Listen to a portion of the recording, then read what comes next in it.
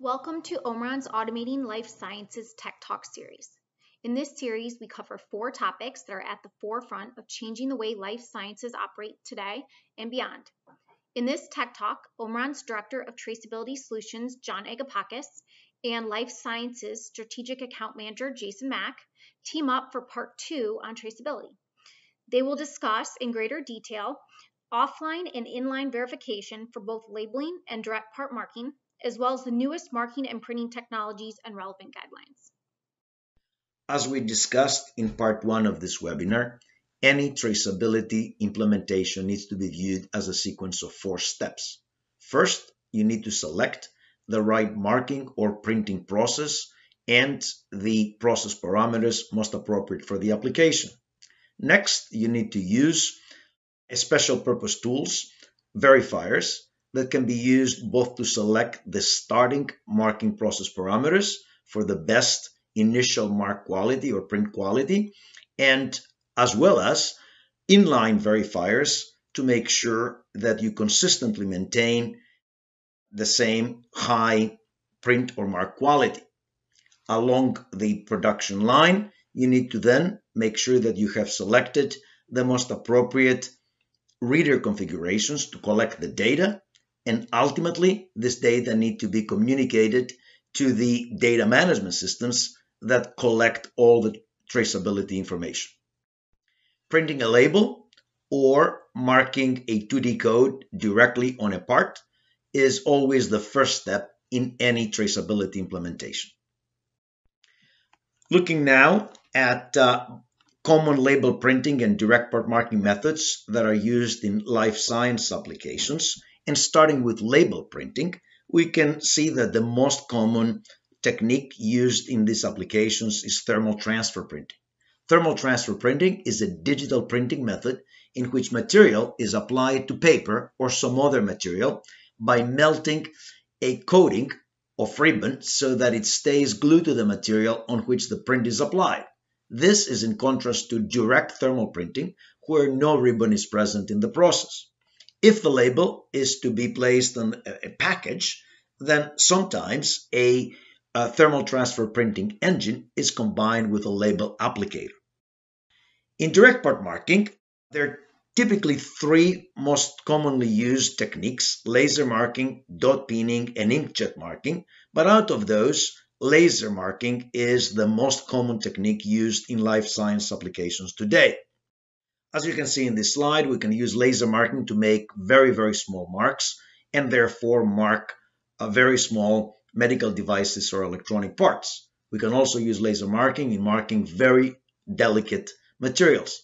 Diving into the details of laser marking technology are obviously outside the scope of this webinar. However, it would be appropriate to mention that in modern laser marking systems used in life science applications typically are based on fiber laser technology that can ensure high beam quality, stability, and long life. Options allowing marking of a variety of materials and in a variety of 3D surface geometries, cones, cylinders, spheres, and so on, are obviously very important medical device marking applications. Operating modes that ensure high speed and high accuracy marking, and both fine detail and deep marking options, and allow high contrast marking at high speeds are again obviously very valuable. Finally, the ability to combine and built-in machine vision capabilities that allow part positioning compensation without requiring an external part positioning system, marking process monitoring, and final mark quality inspection are also extremely useful.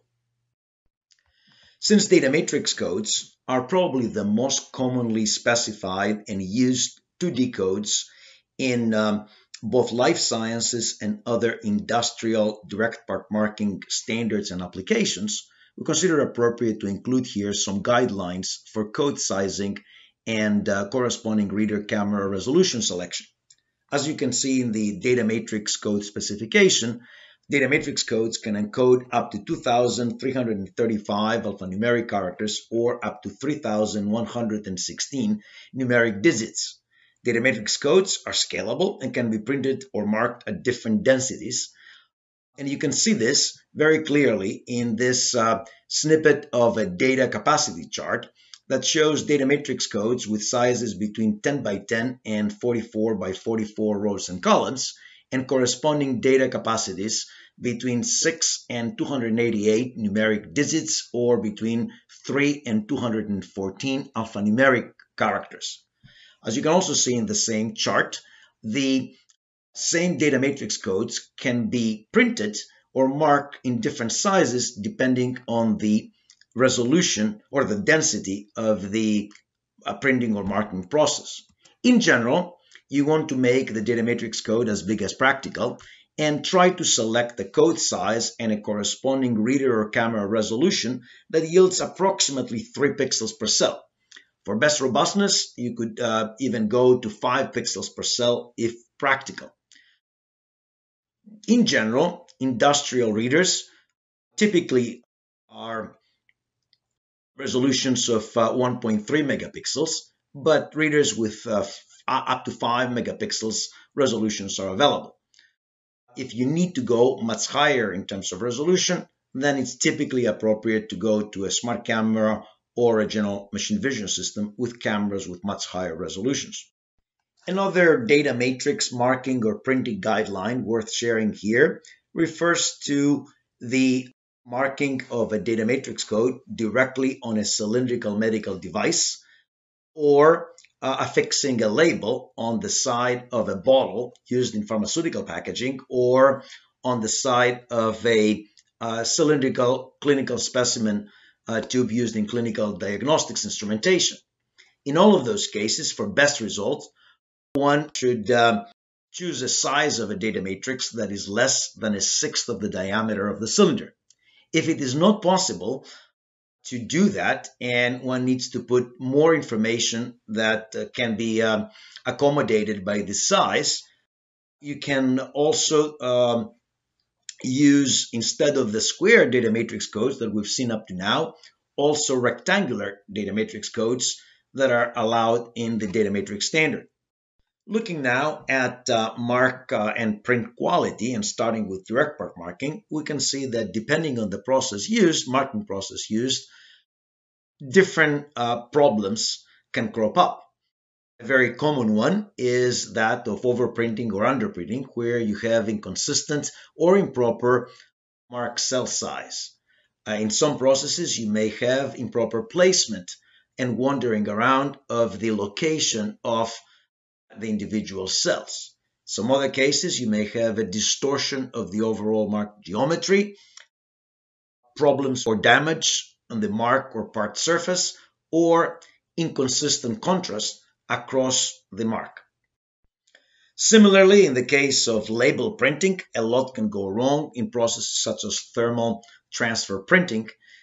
For example, wrinkles in the ribbon, mismatching between the ribbon and the label substrate, defective areas in the label substrate, over or under heating of the printing head, which may result in over or under printing, variability because of changes in label stock material from one day to the next, foreign matter on the labels, problems with burned out pixels, misalignment in the print heads, and so on.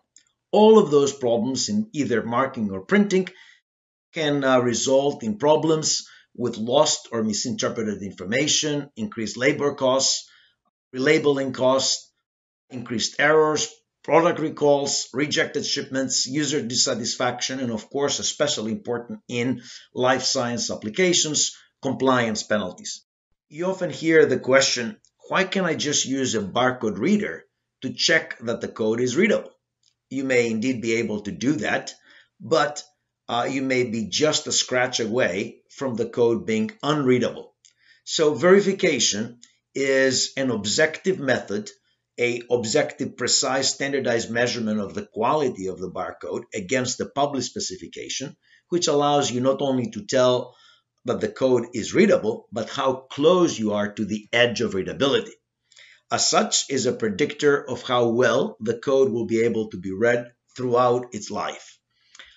You can use verification either offline during the initial setup of your marking process to make sure that you have the best mark quality to start with, and then inline during the process, during production, to maintain consistently high mark quality.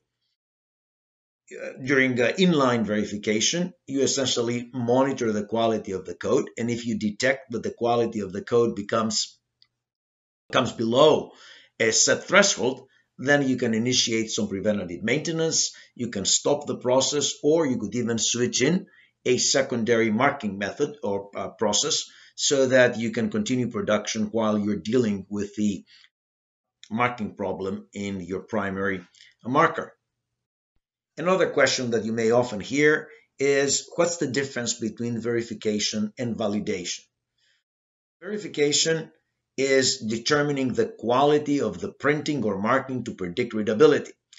It is really checking the code quality against an ISO standard to ensure that the code can be read by any reader. It requires a precision test instrument, a calibrated instrument, a calibrated metrology instrument, the verifier, that is certified to conform to the specific ISO standard. In addition to a grading report, it will also often produce diagnostics which allow the user to troubleshoot the printing or the marking process. Validation, on the other hand, is really checking the content of the code, not the quality of the printing.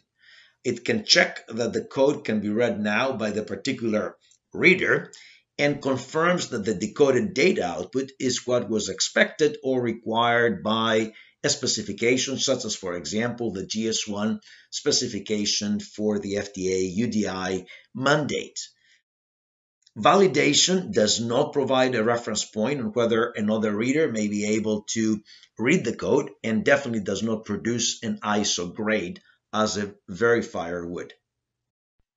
The applicable international print mark quality standards that are referenced by the various industry standards and specs include ISO 15416 for 1D codes, ISO 15415 for printed 2D codes, and ISO TR 29158, previously known as AIM DPM, for direct part marks. All these verification standards include detailed definitions for various measurements that allow you to detect the occurrence of any of the marking problems or printing problems that we highlighted earlier. So specifically, the ISO 15415 standards for printed 2D codes include measurements for symbol contrast, axial non-uniformity, grid non-uniformity, modulation, fixed pattern damage, unused error correction, and print growth. One point of note here is that for verification, you need more pixels per cell than what is required for just reading. Typically, you need 3 pixels per cell per element for reading, but 8 to 10 pixels per cell for effective verification. As we briefly highlighted in part 1 of this webinar, the FDA Unique Device ID UDI ruling specifically requires checking of the barcode content, format, and quality for any UDI labeling or direct part marking application. It actually expects that you will follow the issuing agency's rules and guidelines for data content, data format, and print or mark quality. And the issuing agencies themselves point you to an ISO standard, the applicable ISO standard for print or mark quality, and typically requires a numerical grade of 1.5 or better. In the specific case of GS1, the guidelines specifically state an unreadable barcode is the same as a missing barcode, which would mean non-compliance. Let me now pass it over to Jason Mack, who will walk us through some actual examples of offline and inline label verification applications in life sciences. Thanks, John, for the introduction. As you can see here, we have 2 typical GS1 codes. We have taken a once-over inspection and see that they look good, and also confirm that they're readable with one of our barcode readers. But as we know from before, this is not enough to become compliant. When we run these codes through our offline verifier, we can see that they are indeed failing. This is due to a problem with modulation. Next, we can dig a little deeper and see what is actually causing this problem in the print process. My first step to determining what is causing the modulation issue is to zoom in on the codes. With a 4 times magnification on both the 1 and 2D codes, we can see there is a significant overprint issue. On the code on the left, you can see that we're almost ready to completely lose the spaces. And on the code on the right, the clock pulse, each of the elements should be the same size, and you can see the darker marks are much larger than the white spaces. Finally, we can use the analytical tools built into the software to better understand the issue at hand. On the left, you can see the peaks of each of the spaces do not line up, and therefore making it difficult for the software to analyze the waveform. And on the right-hand side, you can see the black ink is actually outside of each of the elements, giving us the smaller white spaces in between, and again, making it harder for the software to analyze the code. Now that we know how to fix our code's print quality, we can look at the other important part, which is the syntax check. Here we have 2 seemingly identical codes. We can tell based on our previous experience that these look like they are printed correctly, but why is one of them failing? Again, using our verifier, we can grade the codes and check both the print quality and the structure of the code. The first code seems to pass without issue. The second code, however, is failing. As you see on the right-hand side, the code looks to have good print quality, but on the bottom we can see we have a warning, the symbol error, so we must look at the structure tab for more information. On the structure tab, we can see the error is an invalid date. As you know, November only has 30 days, and therefore a date of 11/31 is invalid. On the other side, you can see December has 31 days, and therefore it is a passing code. We can also see all of the information that GS1 includes in the barcode broken out, both with their numerical value and the text associated with that. Now that we are experts on label grading, we can move on to direct part mark verification. Unlike with the labels where we have black ink on a white label, which gives us a very uniform substrate, here we are printing directly onto parts, often metal, sometimes with different finishes, which makes it a little bit tougher to both read and grade. One of the most important things with this type of verification is the lighting. As you can see on the right-hand side, something like this handheld verifier provides multiple angles and types of light to get the best read and grade on the part. You can see a number of different lighting styles make the barcode look very different. This is a curved mark with a slightly indented surface. If we try to hit it with 90-degree lighting, you start to see some of the light fall off the sides. With the other angled lighting, we have the same issue where it's tough to light up the code. It isn't until we provide a dome light with even illumination from multiple angles that the code looks and performs extremely well. While offline verification is very powerful, it can become very tedious to try to grade hundreds, if not thousands, of labels using a system that can only go one by one. Here you can see an inline system that can grade labels as they're being printed directly out of the printer, using a camera and a set of software. Once you go to a system like this, it's not only going to be able to do label verification for the barcodes, grading at the same ISO standards as the offline verifiers, but it will also be able to do optical character recognition, optical character verification, where we can make sure that any of the important data that's printed on the label is printed properly, as well as a master label comparison, or a blemish detector, which will allow us to analyze any of the static data on the label with ease. Much like a vision system, we must start by setting up each of our tools for the given areas. Automatically, the system is able to find all of the barcodes and label those sectors 2, 3, and 4, as well as a blemish that goes around one entire label. We've also added an OCR sector as sector 5 for analysis. Here we are defining what information we'd like to look at within the 1D barcode. As you can see, it shows all of the passing parameters that we looked at before with the offline verifier.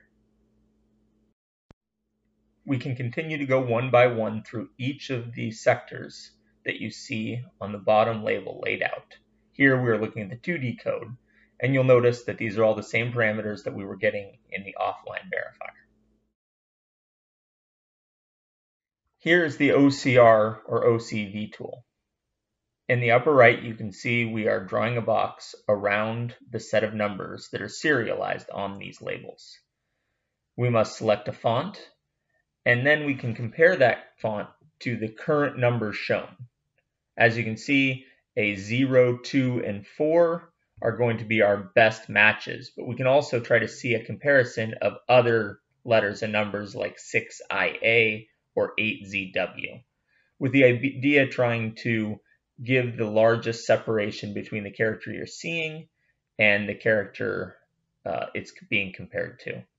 Also, you can look on the left and we can define which direction the text is facing just by a simple selection there.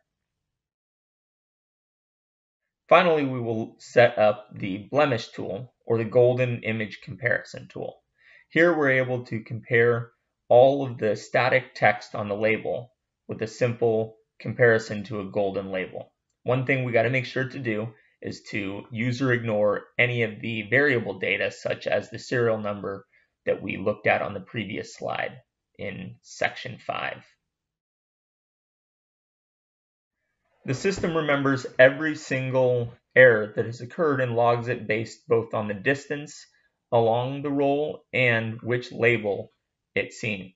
So you can see here on the left-hand side under repeat which label number we had the error on. Each time we had an error, the system would stop and we could make a decision whether to replace or accept that error. That information is then logged based on the user to make sure that you have complete traceability for CFR 21 Part 11 compliance.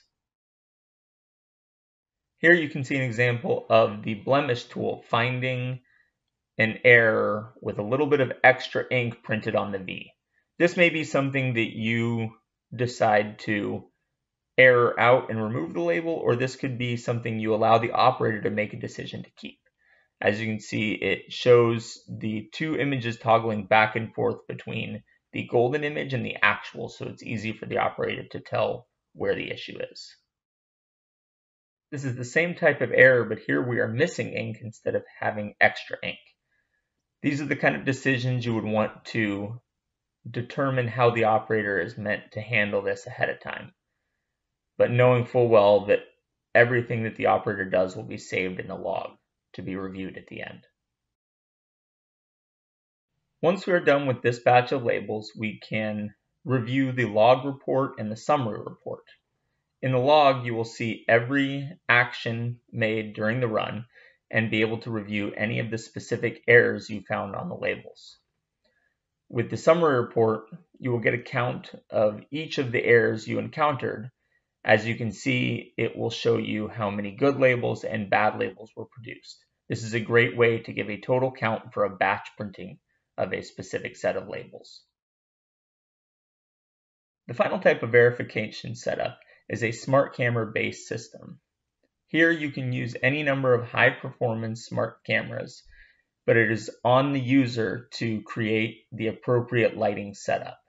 This is very powerful because it allows you to fit a system that will mount inline and allows you to do very specific label or direct part mark grading, all at high production speeds and tailored to your specific application. With a better understanding of all of these tools at our disposal, we can start to look at a full system approach to printing quality labels. It must begin with an operator creating the labels and using a verifier to confirm that the structure is properly configured. Second, we would begin to set up our printer and use an offline verifier to make sure all of the printer settings are creating good labels. Finally, we would configure our inline system to make sure that all of our labels being printed pass the quality checks. Next, we can go back to John to take a better look at how we will use these codes within our manufacturing environment. Just as in the case of verifiers, barcode readers also come in a variety of configurations that may be appropriate in different situations. The most common such configuration is that of a fixed mount imager, that is, a compact camera-based reader that can be used to read both 1D and 2D codes, either on labels or directly marked on parts. These units can be configured either as embedded OEM units that can be integrated, say, inside the clinical instrument, or as industrial readers that can be integrated in a machine or deployed along a production line. These imagers can also be configured as handheld units that may be appropriate in cases where a human operator is in the loop, such as, for example, in a repair station, or when the part that needs to be read is too big to be brought under a fixed mount reader. In some cases, it may be even appropriate, instead of using a fixed mount imager reader that can only perform one operation, barcode reading, to instead use a fully featured smart camera that can perform other vision inspections in addition to barcode reading. It may even be appropriate to use a full vision system with multiple cameras connected to a single processing unit. This may be necessary when you need to perform additional vision inspections in a particular location, or when the combination of the code size and the field of view are such that dictate camera resolutions higher than what is typically found in a fixed mount imager, say over 5 megapixels.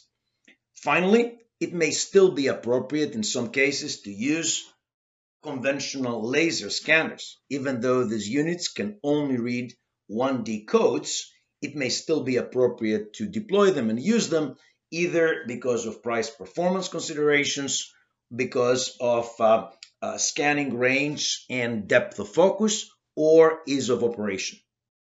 The specifics of the application may also dictate special optics or lighting options for an imager. In this example, we're showing a standard imager just fitted with ultra-high density optics that allows us to read extremely small and very high density codes directly marked on a medical device or a very small electronic component.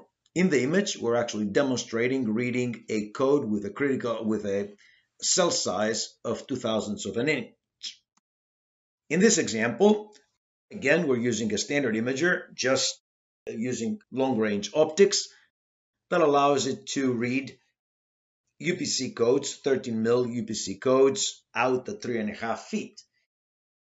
In both cases, the imagers can be either fixed focus or autofocus using liquid lens optics. Yet another example where we very accurately synchronize the illumination, the strobed illumination, and the acquisition by the camera to allow us to read extremely fast-moving codes at 330 inches per second. Finally, this is an example of reading covert codes, codes that are printed with a special ink that is normally invisible under normal illumination, but fluoresce and become visible under IR or UV lighting. The range of applications that were highlighted in the previous slide become possible by leveraging a modular imager architecture that combines alternative optics configurations, either fixed or autofocus, with a range of image sensor configurations at different resolutions.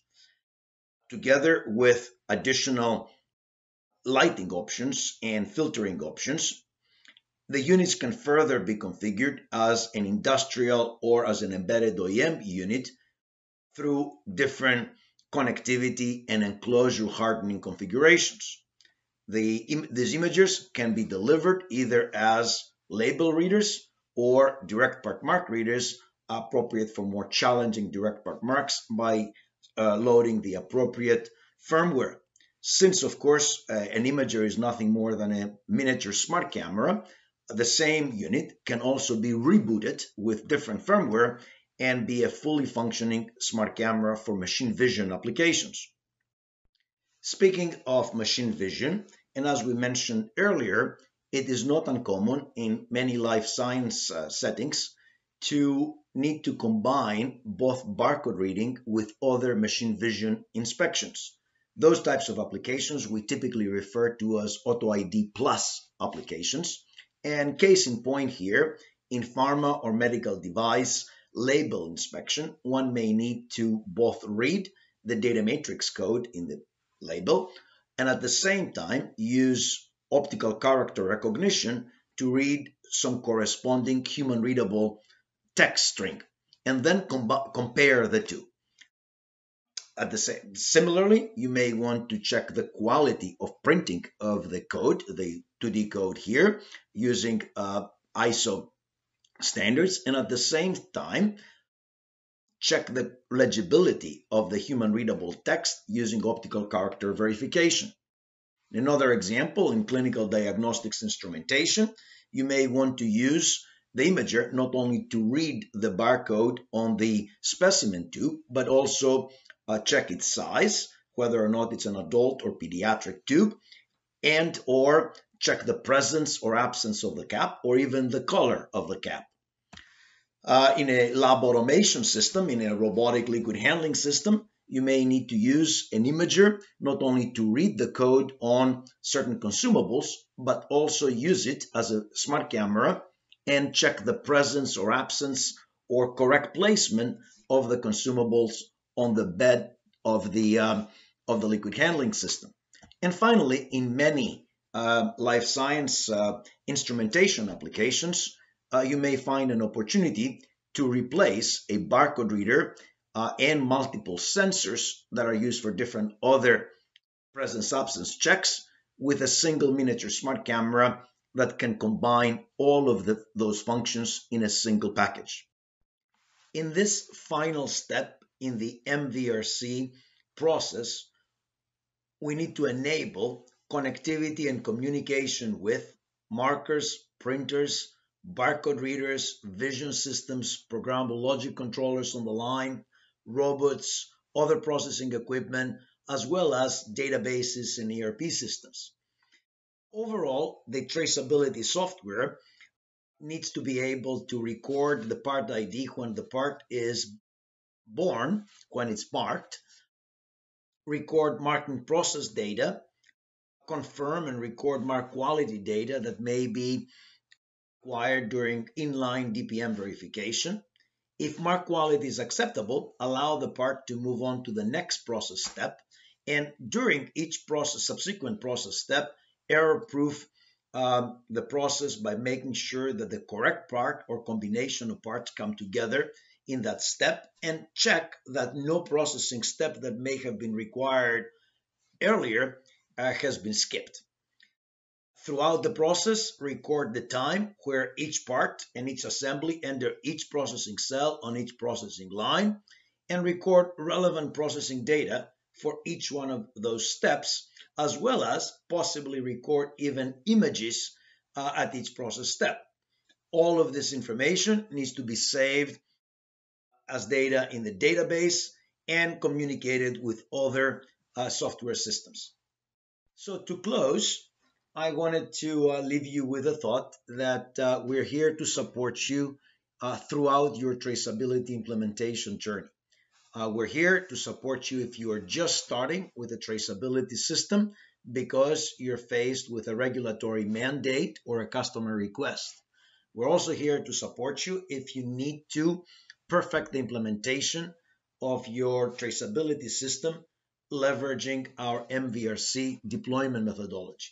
And we're also here to support you as you're getting on your way towards a Traceability 4.0 implementation, leveraging process data in addition to Part ID to optimize your processes. And that wraps our second Tech Talk on traceability. We invite you to listen on demand to the other 3 Tech Talks in our Automating Life Sciences series.